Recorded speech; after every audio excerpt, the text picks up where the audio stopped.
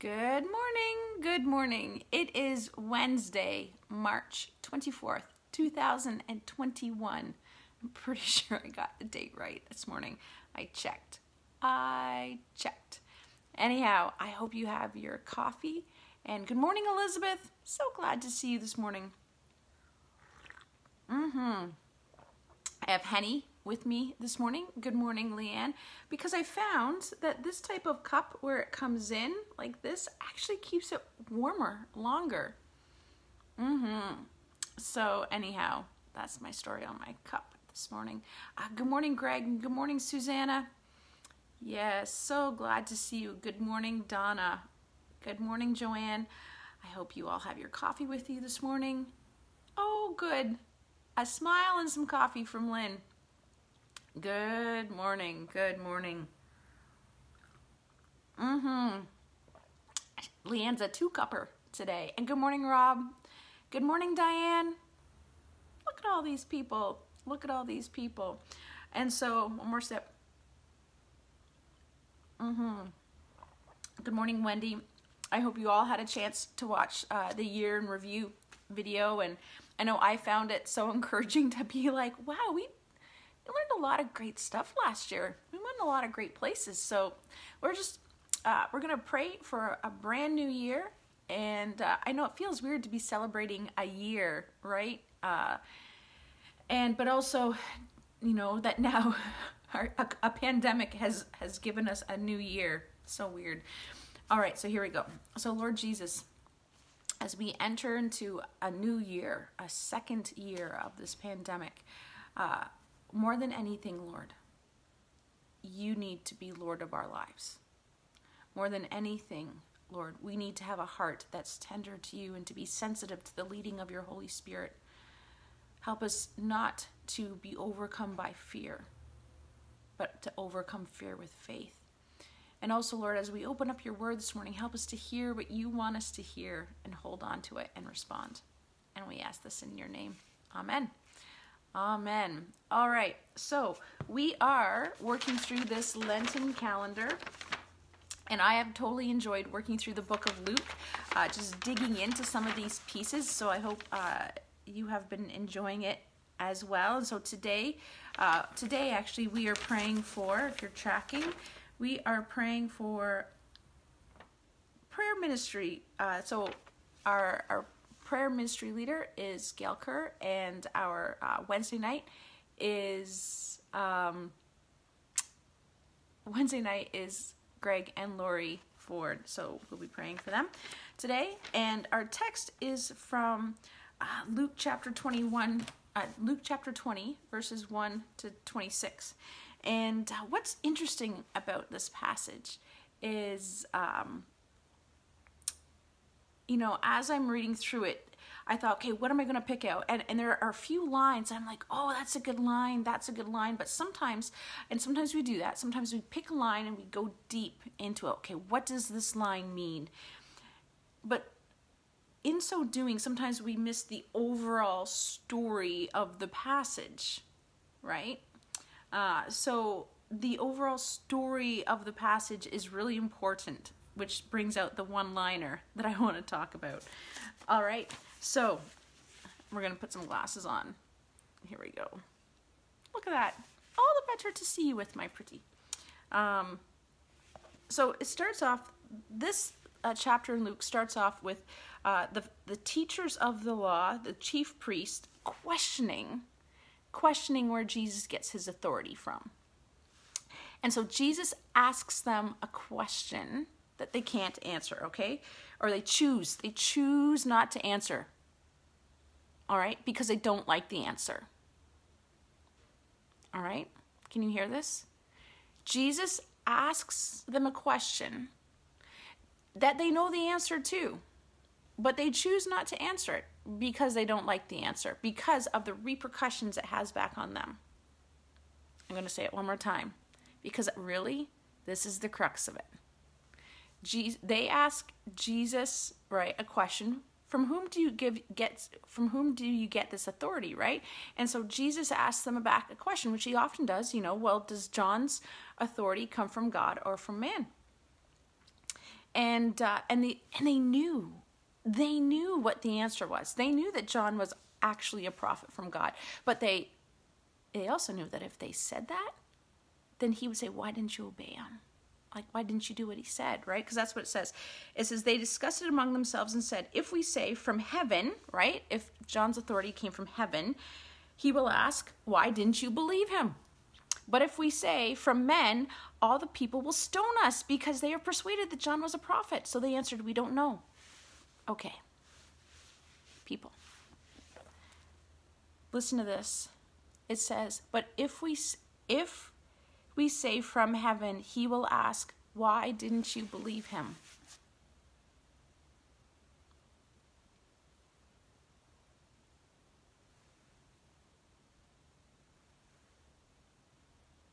I titled the topic this morning, when you don't like what you hear. And so often we can read scripture and we can go to church and we can have godly conversations and people are pointing out truth to us, but we don't like it. And so we kind of just push it off. We kind of just push it off, or we ignore it, or we try to find a loophole, which is what we're going to get down to, instead of actually embracing the truth. Because often when we have to embrace the truth, we have to give up a way of thinking or a way of feeling or a justification for our actions. We might have to give up our actions. And it's like, well, I don't want to have to give that thing up, right? For the teachers of the law, the chief priests and the elders. And this isn't a judgment thing, because I realize I have it in my own heart. It is so hard sometimes to change the way that we think about some things that God points out to us. Whether it's about a relationship, whether it's about a line of thinking, maybe it's a lie that we're believing. And it's so hard to give that up, that we will choose to ignore the truth, right? Because it's easier for us to ignore the truth, but rather than to embrace the truth. Because if we embrace the truth, we might have to change. We might have to go to someone and apologize. We might have to start tithing. We might have to start serving, right? We might have to actually confess something. So it's easier to ignore the truth. Preaching here. It's easier to ignore the truth. It's easier to ignore the truth. And that's what this passage is about. If we can show that he actually doesn't have the authority to say what he's saying, we don't have to listen to him. We don't have to listen to him. Right? And I remember, the conversations that in my head, like with your parents, right? And as a teenager, you might have said, well, like, what right do you have to tell me, to do this? And it's like, because I'm your father, right? And it's like, nuts, right? And you have a choice to actually come under your father's authority or to rebel. Who would have thought that disobeying would be rebelling? We don't like to think that about God, do we? We don't like to think that when we disobey what God's truth is saying, that we are actually rebelling in our hearts. Yikes. That's a tough teaching. It's a tough teaching. I know it. I'm sitting here with you, okay? We're sitting here together, soaking this in and feeling like, oh. But God is so good, okay?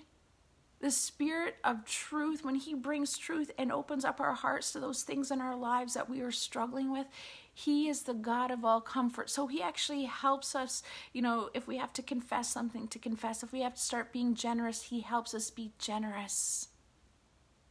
Right? But when we choose to say no, we are actually rebelling in our spirit, and we start to put in those little separations between us and God. Okay? And then eventually we could potentially be like the chief priests and the teachers of the law and the Pharisees, who just become so blinded, right, that we miss out on God's truth. So, okay, I gotta get on in this passage. That wasn't even what I wanted to talk about today, but it kind of is. So it goes on, and so Jesus, okay, because they're just like, we don't know, because they don't want to actually admit that John's teaching came from God. And so then Jesus is like, well then, if you're not going to accept John's teaching, then you're certainly not going to accept mine, right? So it goes on to the parable of the tenants, of how a farmer had purchased some land and had rented it out, and the renters basically were bad, and they killed everyone he sent to for payment, right? So he sent people to get the payment, and they're like, no, and they killed everyone or beat them or whatever. And so finally he sends his son, and they say that let's kill him and the inheritance will be ours. So they threw him out of the vineyard and killed him. And the people are like, certainly, no, this isn't going to happen, right? And Jesus says, the stone the builders rejected will become the capstone, right? The cornerstone of faith. And everyone who falls on that stone will be broken to pieces, but he on whom it falls will be crushed. So this is the key point, okay? This is verse 19. The teachers of the law and the chief priests looked for a way to arrest him immediately because they knew he had spoken this parable against him. And they were afraid of the people, right? Not once do we hear of them. Could be what he is saying. Could what he is saying be true? Right? Sometimes I have really difficult conversations, and this is my prayer every time. God, if they're saying something that I need to hear, would you help me to hear it? Would you help me to hear it? Would you help me to hear it? Right? I don't want to be so closed off that I'm missing your truth. And the teachers of the law and the chief priests have their hearts have become so hard. Isn't that sad? Right? And that's my prayer for all of us who are listening right now, that even when we hear things, that our hearts wouldn't be so hard that we don't miss out on God, that we miss out on God's truth. I don't want that, right? So that's why I want my heart to be tender. I want your hearts to be tender, that even though this is a tough teaching, that we would come before God and say, God, but I want to hear what you're saying, because I know ultimately that's the best. Would you woo me into believing that? Would you help me in obedience? So they come up with this plan, right, to get Jesus. Okay, so keeping a close watch on him, they sent spies, really, as if that was going to work with Jesus, who pretended to be honest. They hoped to catch Jesus in something he said, so they might hand him over to the power and authority of the government. Because what happened is that the chief priests, teachers of the law, had no authority to actually kill anyone. You needed civic authority, and they only had religious authority. So they actually teamed up with the Herodians, which was like, why? The Herodians? Really? Because the Herodians were Gentile sympathizers to the Roman government, right? So they were Jewish people who sympathized with the Gentiles, with the Romans, right? Because they really wanted the civic power. Things people do for themselves. Anyways, I know, I'm in the boat. There's a lot of things I do for myself rather than listening to the voice of God. So I'm feeling convicted too. And so they say, is it right to pay taxes to Caesar? And so, because they want to catch him. Because if he says yes, then he's affirming Caesar's rule, and he totally loses all favor and popularity with the people. Yay! People don't like him anymore. That's good. Nobody listens to him. Yep.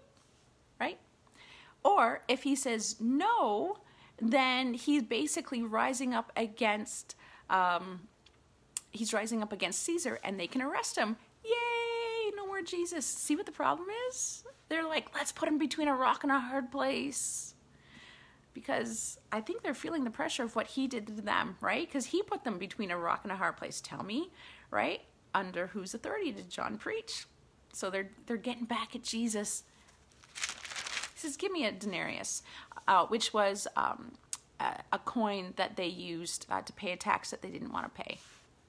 Anyways, so he saw through their duplicity, right? Because it's Jesus, and he can see through our duplicity, all right? He knows when we're turning aside, right? He knows. Jen, I know. I'm preaching to myself this morning. Okay, and they say Caesar's name is on it. And it says, he said to them, then give to Caesar what is Caesar's, and to God's what is God's. And they were unable to trap him in what he had said there in public, and astonished by his answer, he became silent. Because basically what he said, by saying, give to Caesar what is Caesar and give to God what is God, he acknowledged two things.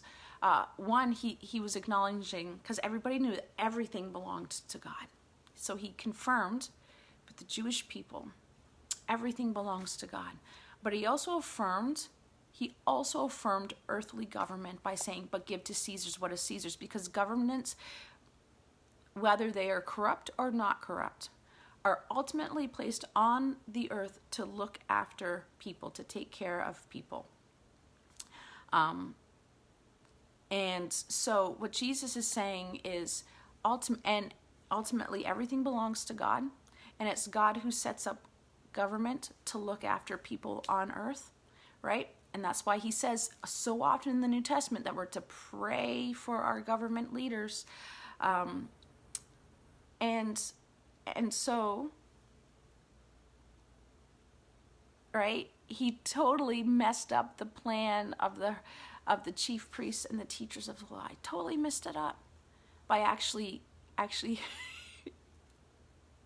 I love it, by putting something else before them that they had to think, like, oh, because they didn't like the Roman government, but now they had to figure out how to actually come underneath the Roman government and be the people God has called them to be, right?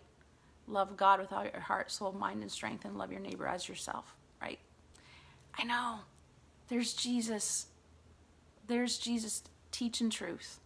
And so are we willing to receive the truth today? Because I know even for us today, we find it hard to support our government in so many things that they're asking us to do, right? Because ultimately their desire is, right, God set them up to look after us. And so how do we help them look after us? It's a tough teaching because we don't want to hear it, right? We just want to rail against the government rather than saying, God, how do I respond to the government in a godly way? How do I support them? How do I encourage them, right? I know. And so here we go, beginning to end. It's all about how do we deal with stuff that we don't want to hear. We often will challenge the person's authority and look for a way out rather than embracing it. And that's what they're doing in this passage. They're who gave you permission to talk like this? And then they look for a way out. You know, is there a loophole? Rather than saying, God, what's the truth that you want me to hear? Would you help me to hold on to it? And would you help me to walk it out? I know. It's tough teaching, but that's my prayer for us this morning. So let's pray it. Oh, Lord God, would you help us to hold on to your teaching today? And when we struggle with receiving it into our spirit, instead of looking for a loophole out, God, would you reveal your truth to us, and would you help us to walk it out? And Lord, if we have to confess, if we have to give, if we have to serve, would you give us the courage and strength to do that?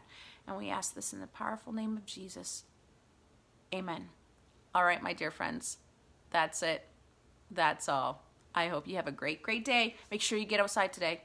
Okay? Bye.